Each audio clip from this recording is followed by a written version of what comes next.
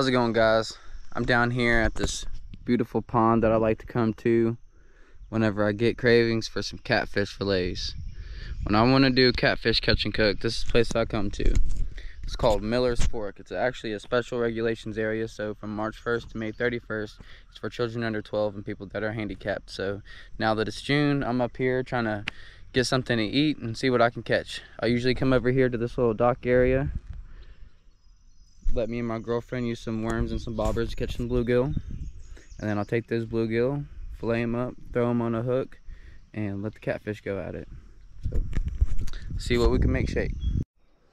Alright, the only thing I use to catch bluegill is a little 64th ounce trout magnet jig head, a little weighted clip on bobber, 4-pound fluoro on an ultralight rod. Generally, you find them in the shallow areas.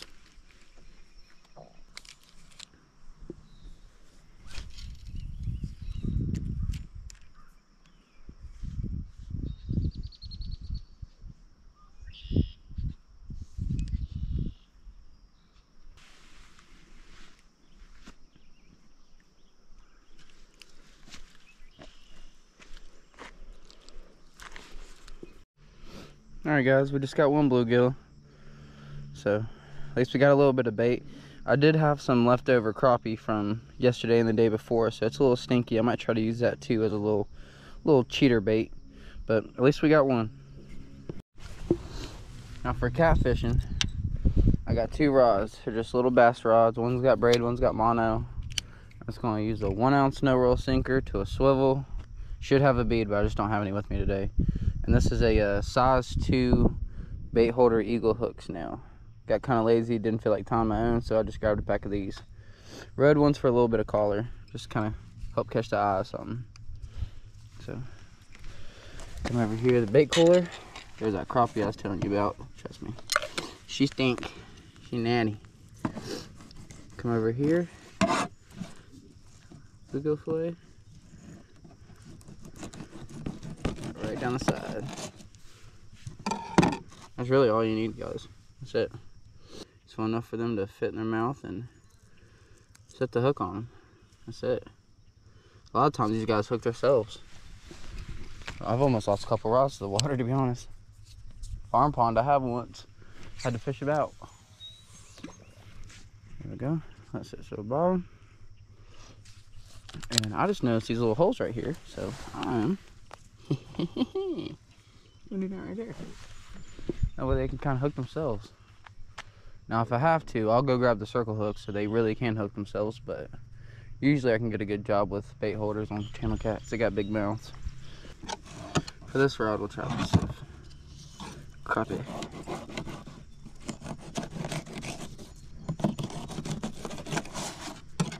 That's too big of a piece for a hook, so it's gonna cut. Then we'll throw this one somewhere over this way. Oh, I didn't go as far as I wanted to. This rod was given to me by the maintenance man at my apartment. So, still got a little figuring out to do. It's my first cast on it. And, it's missing a tip. I have to put a new eye on it.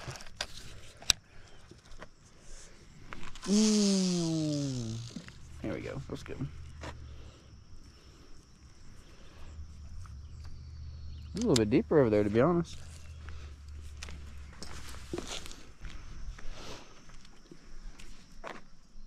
We'll just wait for a takedown and keep bluegill fishing.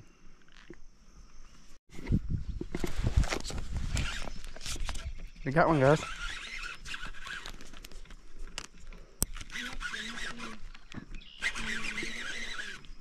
No, it's too bad.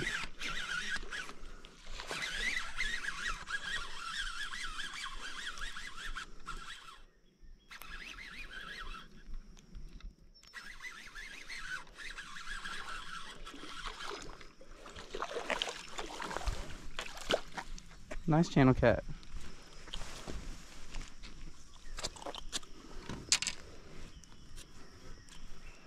On the fresh bluegill.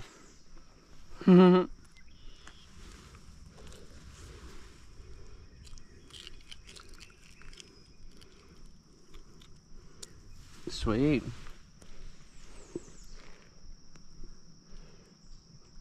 Nice channel cat. Put him on the stringer.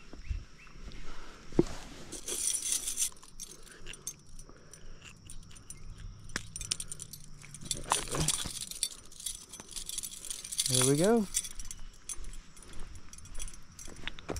Channel cat on the stringer. Oh,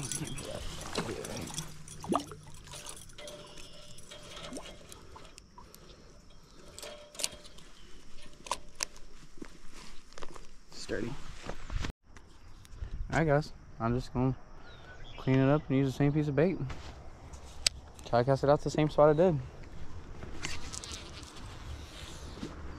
Yeah, I'm gonna have to throw some braid on that one because it's the same reel. And I like braid on this.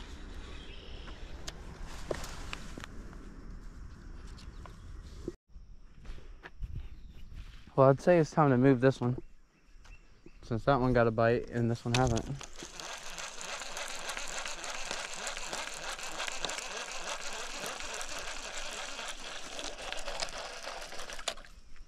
I've been eyeing this branch over here, and I'm gonna try throwing this branch.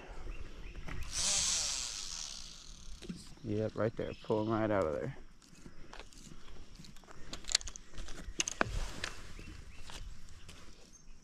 This one's already gone. It just got slammed. Oh my gosh, this one just got slammed. This is like nasty crappie.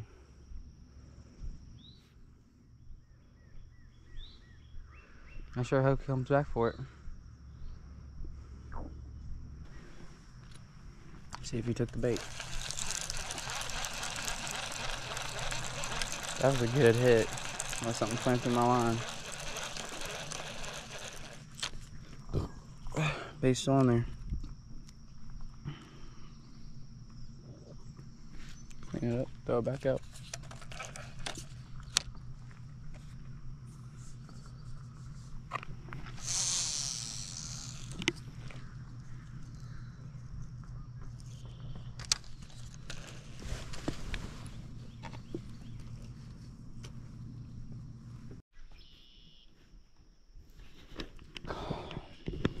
If I wasn't so worried about hitting the record button just now, that one just got slammed again. I'm gonna wait for him to take it this time. They're sitting on that tree. Yep, here we go.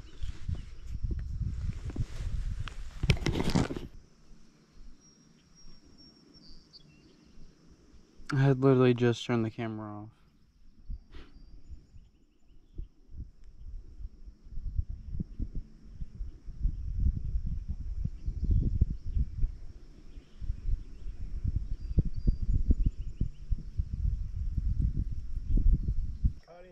Catfish. Did they stock catfish? I don't think so, not yet. I know they stocked trout earlier in the year. Yeah. Yeah, we come out here and caught some trout.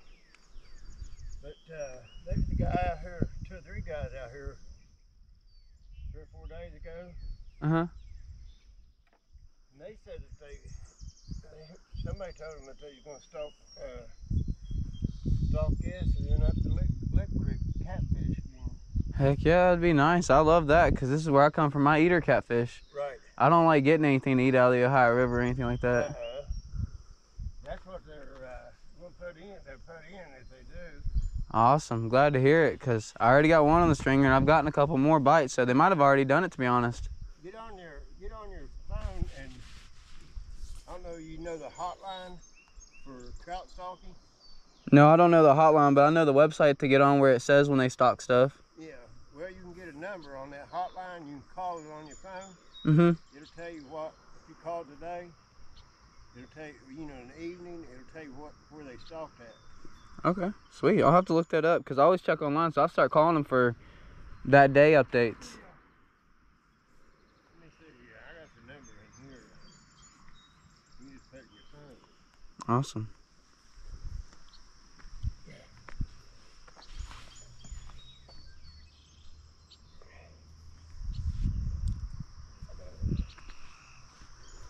Yeah, this is one of the first ponds I fished whenever I started catfishing, and I got several good eaters out of here, and I've been in love with it ever since. Trout stalking.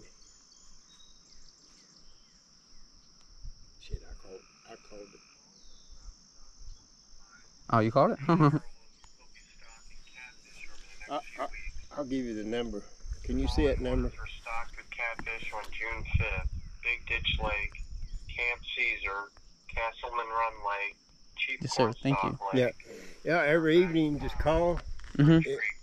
It'll tell you where they... Pond, Class Q, Perkin Reservoir, Indian Rocks Lake, McClintock Ponds, Newburgh Lake, Pettigrew Pond. It just goes on till he gets down. Lake, Tomlinson Run Lake, Wallback Lake, and Watoga Lake. That completes the stocking report for today. We'll be back tomorrow with the latest stocking. Yeah, call them in the evening, you know, about this time in the evening, and you'll get all the stockings with it. Awesome. I didn't know that. I really appreciate that. Thank you. All right, brother.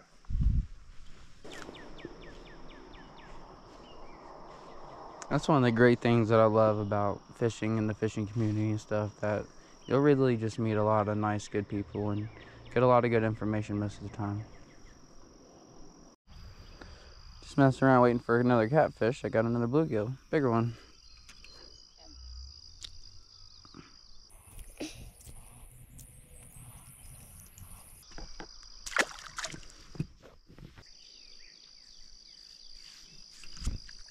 I missed it. I was scratching my arm looking away. Not that time.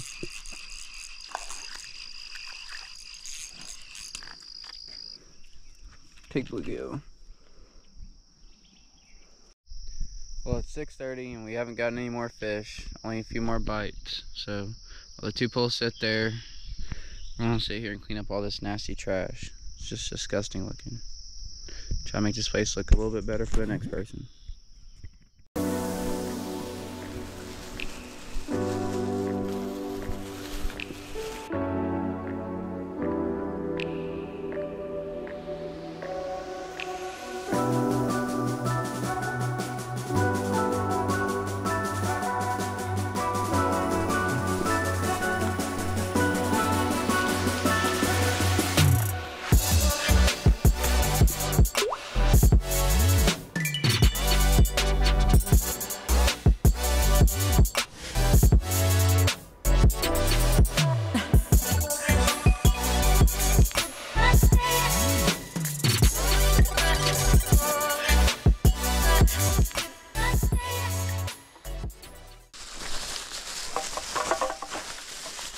Two full bags of trash in this one little spot.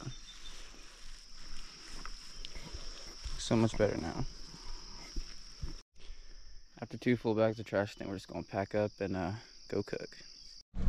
Hey guys, got tired yesterday, so we're gonna do the catch and cook today. Just got done with work, so I'm gonna stop over here at Save a Lot and get the oil, the batter, and a 20 ounce of Sprite, because that's what I like to soak my catfish fillets in. Gets any fishy flavor out and just makes it a little bit sweeter. So see you all and Save a Lot.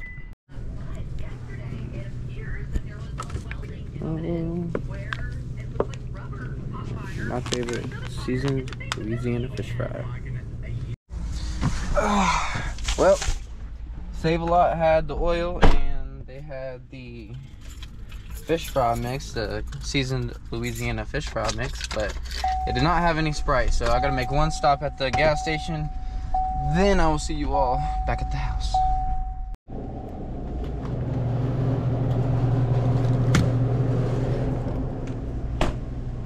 What's going on, Mr. Pumpkin? You wanna have some catfish? Pumpkin lives for catch and cook days. I only give him his hard and wet food, and then whenever we do catch and cooks, whether it's deer, turkey, fish, whatever, he gets a little piece of it. My old pumpkin butt. Alright guys, so just really fast, I'm going to show you all the simplest way I found to fillet these guys. So, we'll come over here on the side, right behind that gill plate back there. Slice straight down. Go all the way around that top dorsal fin down to the backbone, and just run that backbone all the way down. we're just gonna fillet that thing right down the ribs. Come out over here. Saucing all the way down.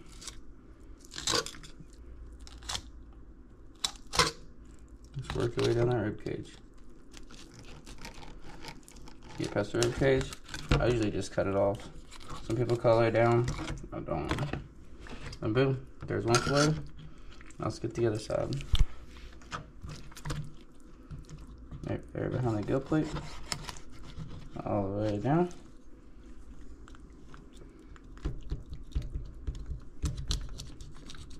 Around that dorsal fin to the backbone, and follow that backbone. Oops, I cut that too. Follow that backbone all the way down.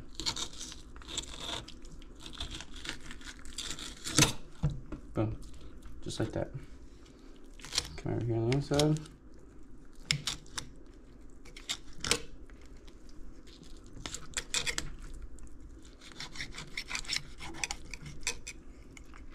Boom, just like that, and the catfish fillet. There's 2 fillets. Now, I'll show you guys how I skin these. I'll usually just come over here, because I like to make nuggets out of these. So I'll come over here, right here, cut down the skin, grab that, just let the knife do all the work. Right down that skin.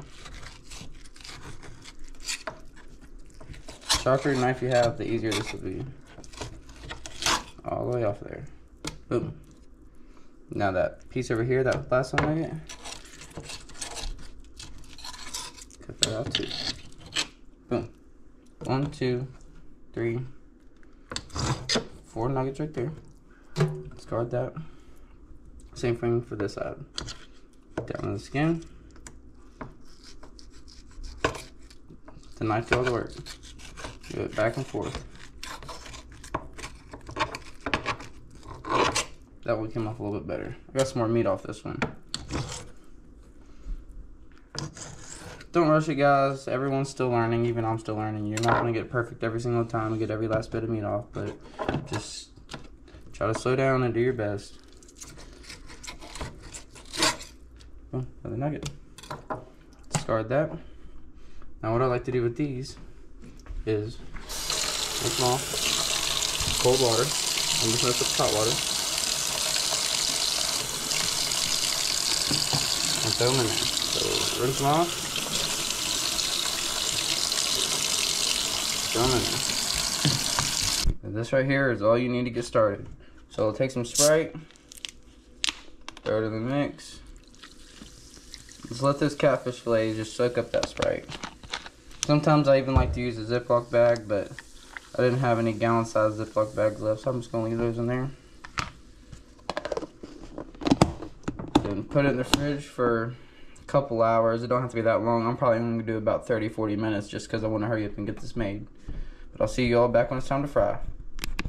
Now that the catfish fillet has been soaking for about an hour, just going to take a small little Ziploc bag. You can use a bigger bag, but like I said, this is all I got right now. So I didn't want to put the Sprite in there. Sprinkle your fish fry in there. And then shake off your fillets and throw them, or in this case, nuggets. You can do this with fillets too to make big pieces, but I like catfish nuggets. I like to have a lot of crisp on the edges of each bite.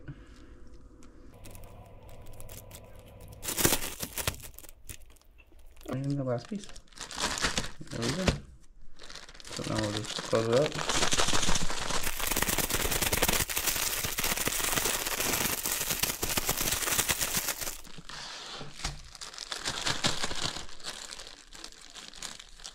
There you are, coated, ready to fry.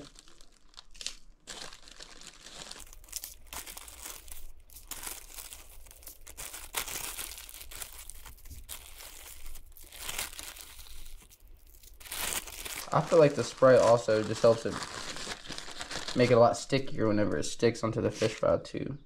So there we go, some nice even coated catfish nuggets. Now let's get them in the grease. Okay, to fry up these catfish fillets, we've got about a 1/2 inch to maybe 3/4 of an inch of oil in the bottom of the pan. I'm turning it on medium heat. Don't want it on too high or it's just gonna burn. Let it heat up to where it's just about ready to start popping when you put something in. Alright guys, the pan of oil is finally heated up. I got that back pan back there getting ready to boil some water so I can throw Pumpkin's little tiny piece of catfish in there. When I make him fish, I don't like to give it to him fried or with breading or anything to it. I just give a little tiny slither boiled in water. That's it. Do it with everything. Even deer meat. Boil it in water till it's cooked and then give it to him. Make some room here. Stop burning myself. Oh, there we go.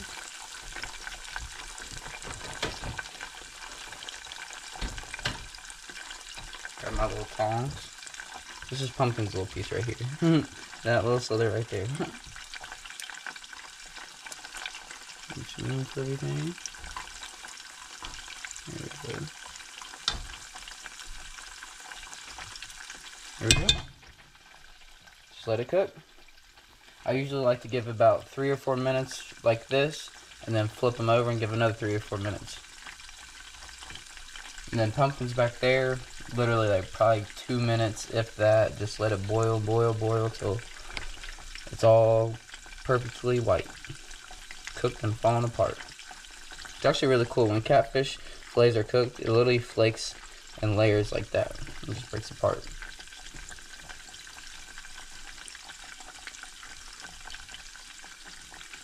Put that away from the burner before that burns. Pumpkin's about ready too. Can stick it in there, don't take much.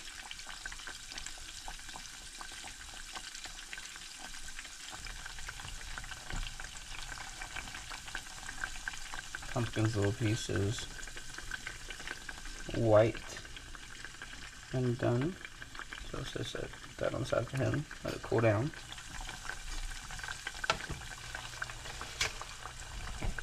As you can see, they're starting to look nice and golden brown, so I think it's time to take them out. Been right around about 4 minutes each side.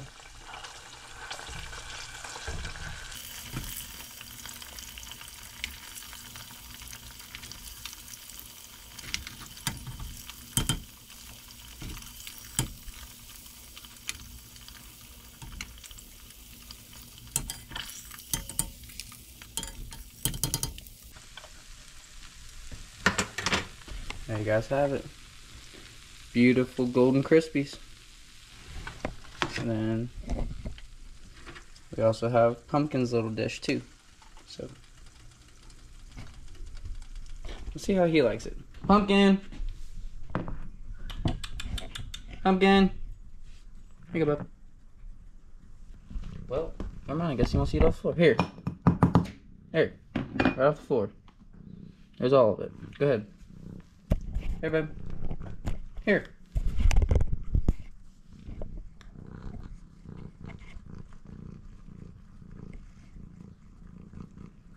He's so weird for that. I don't know why he made me put it on the floor.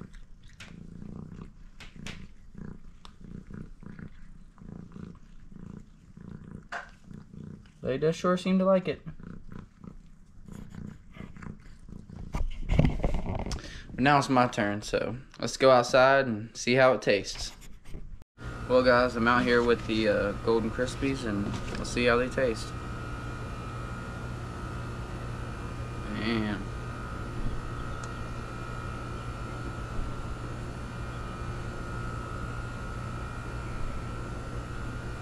Actually still a little bit hot.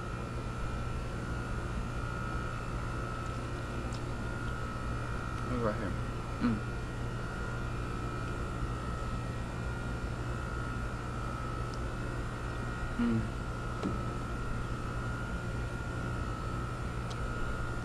Like something you get from Catfish, literally. Thank you guys for watching. If you like this, subscribe and like for more, and see you guys on the next one.